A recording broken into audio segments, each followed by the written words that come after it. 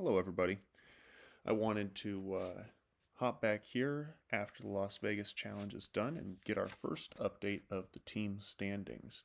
If you're not familiar with the team standings, it's something I came up with in order to try and give more value to players who might not win every tournament or even get a win in a year, but still be high level contributors. So, what I do is I give points to the top 5 finishers from each team, and then based off of that, we give a score, which then gives your team points and puts you towards standings in the air. So, a couple quick things to look at from last time. I was not anticipating that I would need to have a rule for a DNF, but that did happen. Somebody scored with a DNF, so I gave them the last place points, and that's going to be the rule. And then I also had to deal with a team not getting a full lineup out there. So we'll cover that when we get there. Additionally, I added one more team. I added DGA. I was working through the scores and I realized they had enough guys. So we now have 9 teams in our lineup now. So let's look at how this week went. Discraft dominated. That's how this Las Vegas went. They didn't win. Ezra came out of nowhere to get second place. Makes sense. Bomber course. Ezra just chucks a disc. But Discraft was just dominant. I mean, all 5 inside the top 10. That's ridiculous.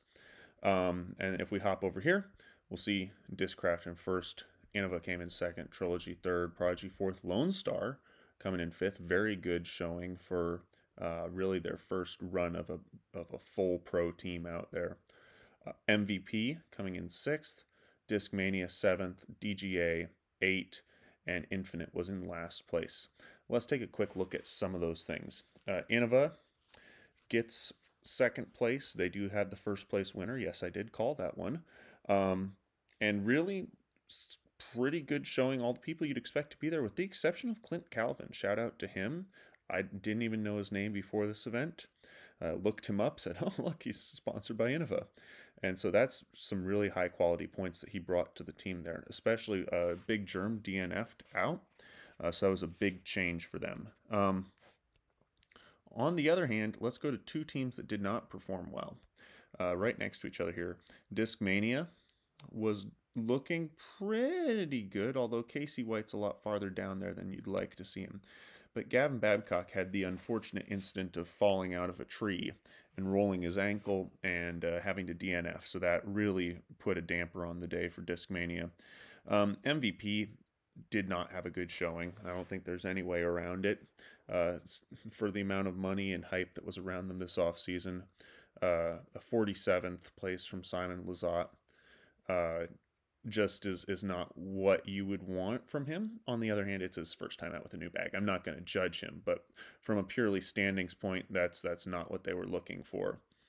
Other shout outs, shout out to Jake Hebenheimer getting 20th place. Really good spot for him to be at. Ty Love, didn't know that name either. 39th, contributing to Trilogy. That's really impressive for him to do. Obviously, Trilogy was down Ricky Wysocki this weekend, so that's what they have to deal with. Gannon Burr fell off a little bit for Prodigy, but on the other hand, I'm scoring Gannon Burr with Prodigy right now. So there's obviously some drama there. Hopping up to Lone Star, great showing from Emerson Keith and Nico LaCastro. Robert Burridge putting in good points there. Overall, that score there from them is a really good score for the start of the year. So we see our current standings, and this is probably subject to change, but I'm going to say it's really going to turn into a battle of who can beat Discraft. Right now, I don't know who that is. Innova might have a shot, depending upon what the weekend looks like. Trilogy, if Ricky's back, then maybe there's a bit of a shot. But yeah, I remember, Discraft didn't even have... they just, there's a lot of guys in their lineup that you see here that don't even show up on this top 5. They're ridiculously loaded right now. You don't even have Chris Dickerson in there, so he didn't even play this tournament. So it's going to be interesting to see if anybody can beat them. But overall, I really like the interest that this gave me for watching the team standings. I found myself looking at UDisc at, the 30, 40 range to see how guys were doing, not just the 1, 2, 3, 4 range. So I hope you enjoy this. Our next event is going to be Waco, so that's 2 weeks from now. I'm just going off the Disc Golf Pro Tour schedule. So we'll see what happens at Waco. Bye for now.